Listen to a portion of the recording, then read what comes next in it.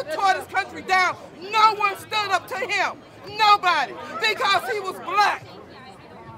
You need to wake up.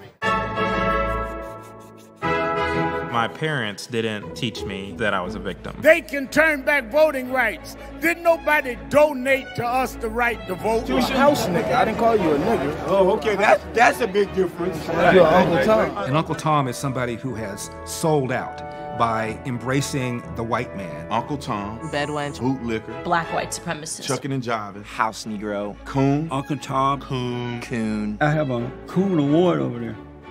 Coon of the Year Award. Most black people don't believe that other blacks can be independent, free thinkers. I believe the legacy and the ancestry of black Americans is being insulted every single day. I will not pretend to be a victim in this country. I know that that makes many people on the left uncomfortable. Racist. Racist. Racial. Racist. Racism. 1,000 cuts of racism. The liberal will try to control a black person through the concept of racism because they know that we are very proud, emotional people. I never felt that because I was black or I was poor or a woman that I couldn't do something.